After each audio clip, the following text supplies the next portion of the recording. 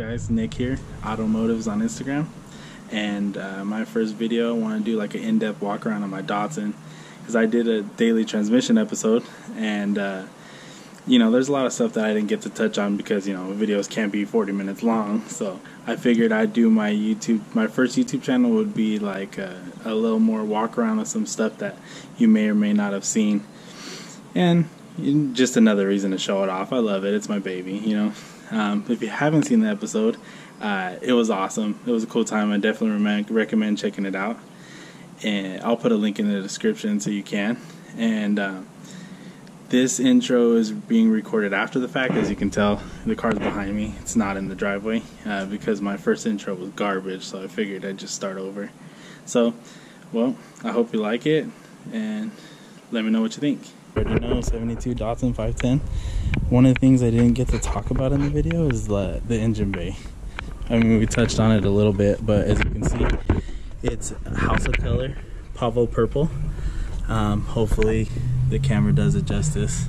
You can see the flake, but I actually painted it right here in my garage. Painted it right here. Obviously this car wasn't in here, but cleaner in any aspect. You know, like, I'm not good. I'm not saying it's great, but I did it myself. I did it over Christmas and it was raining, and yeah, it was an experience. But you know, I got the color down. It looks good. There's some questionable spots and some color fading because I have the hood off, and you know, it's cleared. It's House of Color out of a spray can, and then I cleared over it. But if you see, it looks good. Like, it bangs. I love it. And then, you know, like, this stuff's powder coated, valve covers powder coated, intake motor mounts are powder coated, and that was actually the next thing I wanted to talk about. My suspension, I talked about in the video. I have 280ZX struts in the front. My cross member, TC rods, everything's cross member, lower control arms are adjustable. I'm on S13 camber plates, and I actually had all of it powder coated, so I'll show you right now. I'll get under there so you can check it out. So I actually had it all powder coated to match.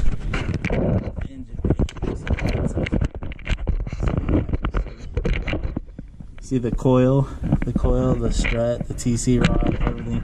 And then, as you can tell, I have hearts in my wheel wells. So my HID ballasts are mounted under here. You know, so this is actually out of a police car, a Charger. I mean, it's not specific to that. It's just a Wayland LED lamp, but I got it wired up. And then I did this ducting. It's just so that we get fresh air straight to the intake. And I did an LED ring, which I'll show you a little later. I did all this myself. Well, not all of it. I did my girl actually helped me design the shape. I cut them out, and my buddy, Japan Auto Engineering, he actually welded them up for me because I don't have a welder. I know how to weld a little bit. I'm not the greatest at it. You know, I need practice. I need to buy a welder, and then I'll be good. But I like to fabricate, so it's like, you know what I mean? But I needed it done when I was doing the car, and yeah, so I had a buddy do it that I knew was good.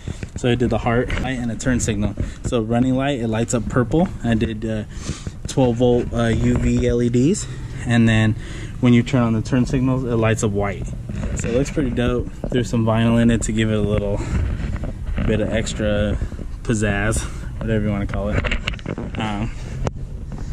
Rest of the car, like I said, we touched on this. This is all metal. Made this a few years back. It's all metal, and wings also made out of metal, which, as you can see, is not the prettiest. I never finished it. I kind of just like got it white and like left it alone. XXR 532s in the rear, roto grids in the front. These are 1680. Those are 1580. I have to run 195 45s in the rear because it rubs. 4-door 510s. To sit low, you got to cut this out. So yeah, I don't recommend this, as in don't leave it open, but I never welded it up, so kind of need to get on that. But yeah, it actually rubs right here, so you got to cut all this crap out and weld it back up. But we had welded up the other side and it still rubs, so that's why I hadn't done this side yet. I really should get on that though before rusts out. Oh, so if you watched the Hoonigan video, then you saw me crash, obviously. It wasn't that bad. I didn't bust the tail light. As you can tell, tail lights are perfectly fine. All I did was mess up the quarter panel and busted this side marker. So the plastic you saw was a side marker. These things are like 20 bucks on eBay. Not a big deal. So I took the most of the body damage out. You can see right here, still pretty bad. But I mean, it was already messed up. The quarter panel was already messed up, so it doesn't really look that much different, and it kind of adds to the character of the car. Like, I like having the car beat up, and you know, that's a story. I didn't put the sticker there, one of the guys did, and it's just like I said, like, it's forever tattooed with my experience up this side. This we wrote when we did the fender. Like I said, it's welded up, but see, I'm rubbing, so it's burning it. We found out that the previous owner remade this whole section out of Bondo. Like, look how thick that is, you know. So actually the second owner too, and this guy told me that when he got this car, it had never been in an accident. And we see this stuff, and I'm like, this guy was like a magician with Bondo, because I could not tell it was like this. My dad couldn't tell, nobody could tell. And then, like I said, we cut it, and then we're like, oh, we got to get rid of some of this Bondo. And then I was like, dude, this is ridiculous. But oh well, you know, what are you gonna do? I'm not worried about it. I got some plans for this. Real wheels, you know, I don't, you know, but real wheels and these sizes cost money. Don't really have money, you know what I mean? Like, I don't have much money, so I just do what I can. I'd rather drive it and get it running and stuff. Wheels are on the list though, so wheels will hopefully soon. And I have a set of Hayashi commands that I'm hit up the homie Love 20B. Shout out to him. Badass dude, does good ass work. He's an awesome guy.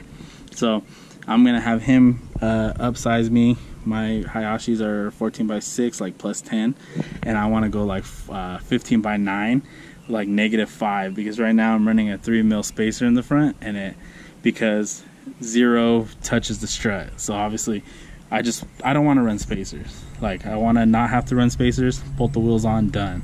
So when that happens, like I said, I like to stay low. I want to stay low. I want to stay tucking tire. So this thing's going to end up probably getting a flare, but a steel flare, because I'm not... There's nothing wrong with bolt-on flares. Like, they're awesome. I like them, but I just don't want them on my car. You know what I mean? Like, that's understandable, right? You know?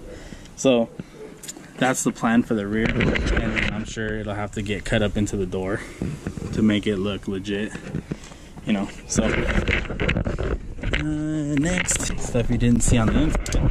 So my headliner, which I wanted to show off, headliner was crap, so took it out and I cleaned it, and this is the roof skin, and we just wrapped it in purple. As you can see, I got purple on my drip rails. So I just got vinyl wrap and wrapped the bottom of the roof, and this is actually a flat metallic. So as you can see, it bangs. It's dope. So I just wrapped it in flat to make it look like I had a headliner. So I talked about this a little bit in the video. This is like my command center that I was talking about. All the electronics are in here. Sorry, it's a little messy right now because I was messing with it, but got rid of my heater core and actually mounted my ECU, obviously mounted in here, and then there's a couple of stock relays, and then for, you know, to wire it, this is a Can-Am box. Pretty much every Datsun guy knows about this. It makes life so much easier.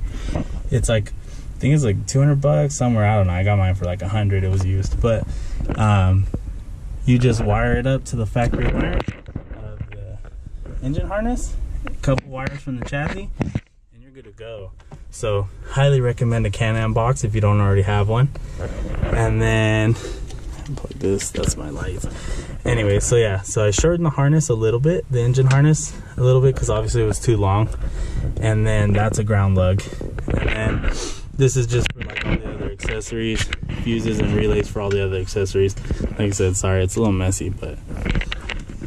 And then yeah, so these are actually hinge doors.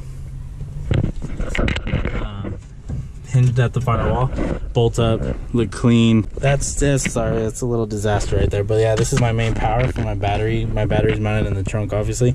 Main power lug goes to here, and then powers the electronics, and then a main wire goes from here to the starter. That way, it's as clean as can be. I had it and it's kind of laggy and I liked it, so I got rid of my van. Stock stereo would go there, so I actually made it to, I put magnets on the back of this plastic and I just shoved my phone right here. Here, see it, is the Bluetooth amp. Controller for that's right here. Bluetooth amp, so dope. No head unit, 4 speakers, 2 in here, 2 box speakers, shelf speakers in the back, and it sounds freaking awesome and I love it. So highly recommended. Kenwood, part numbers right there. They're discontinued, but you can still find them. So highly recommend this thing. This thing's dope and it's really dirty. But anyways, NRG carbon bucket. I think I talked about that in the video. Just mounted. What I ended up doing, I don't have sliders. So I mounted this really thick plate steel just straight to where the stock seat bolts, and then bolted the bucket to it. And that's it. Both seats, obviously, one's a little farther forward, so that way someone can sit back here. And then these harnesses are on the quick latch, whatever you want to call it. The quick release latches, so that way you can use the stock seat belts on it. Clear hang ring, let's call it a clear hang ring. And I did LEDs, you can see right there, it's not the most amazing, but LEDs so I could actually light it up purple. I have LEDs, and it's purple LEDs, purple underglow, and then purple in here. But it's wired as my 3rd brake light, so 2 of those LEDs are red, and it does a flash. I have a little flash module, and it flashes like 3 or 4 times before you install it. The aluminum radiator. Look at here. Look at this thing. My engine harness runs through here. I wrapped it in purple, and that's pretty much it. I mean, nothing crazy. Fuel delivery is stock tank, 300 fuel pump, 300ZX fuel pump inside. I had to make a main feed. I forgot what size. It was a long time ago. I made a main feed line, and then I used the stock line as a return, and then just to an aftermarket fuel pressure regulator, and that's it. One last thing, I actually ended up coming out with this shirt right here, KA all day. Super dope. Has the dual cam, single cam valve covers. I made these shirts and slaps, and if you copped one already, I appreciate it, and I hope you love it as much as I do. You know, like I was super stoked when I got mine and started rocking it. And I've already gotten, like, you know, out in the streets, like, oh, which one do you got, dual cam or single? And it's like, it's really cool, like, you know, so many people can relate. The response from the 240 community and the KA community was awesome. Like, everybody loved it, you know. So it was a good feeling, you know. So like I said, if you copped one, I appreciate it. I hope you like it. If you haven't, I still got a bunch. Hit me up on Instagram.